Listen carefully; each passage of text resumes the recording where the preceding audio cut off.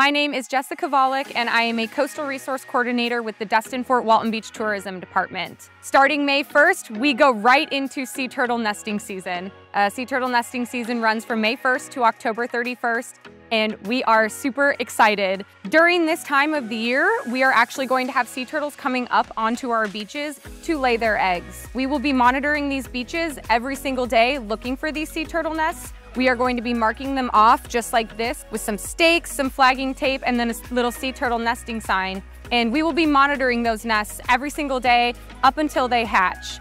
There are a lot of things that we do to help protect our sea turtles, but there are also a lot of things that the public and our visitors and our locals can do to help protect our sea turtles. When you come out to the beach, we want you to have a good time. We want you to enjoy your day, build your sandcastles, dig your holes. But at the end of the day, we really want you to make sure that you take all of your belongings with you. Take your chairs, your umbrellas, your trash. Make sure that you leave no trace. We also really ask that you flatten those sandcastles and fill in those holes, because our sea turtles, when they come up onto the beach, they're flat down on the ground. They don't walk on two legs like most of us do.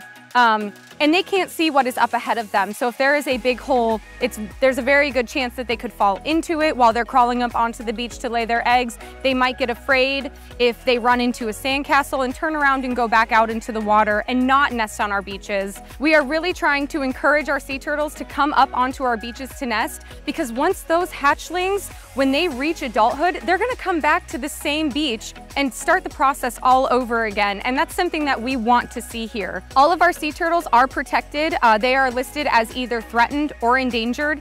And what that means is that their populations are decreasing.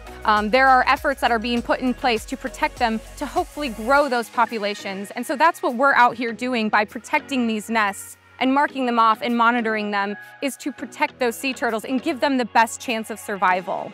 Another thing that you can do to help protect our turtles is to refrain from using white lights on the beach.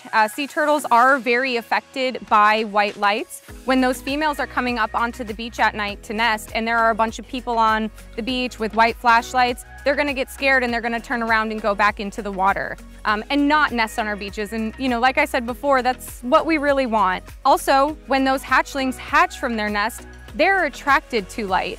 So they are looking for that light to help guide them out to the water. So if that's a bunch of flashlights down the beach or maybe a bright light on land, they're gonna go towards that light instead, and they're going to disorient. So we really want to encourage people to refrain from using a white light on the beach at night.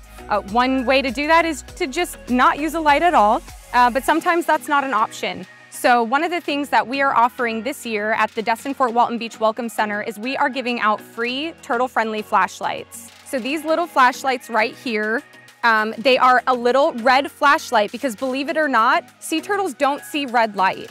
It looks completely dark to them. So you can come to our Welcome Center on Okaloosa Island and get one of these turtle-friendly flashlights and use them when you're out on the beach at night, and encourage other people to use them, and tell them when you're out on the beach using them that you're helping protect our sea turtles and you're making this beach a safer place for our sea turtles to nest. If you are interested in learning more about our sea turtles, we are going to be starting up our series of turtle talks over at the Golfarium.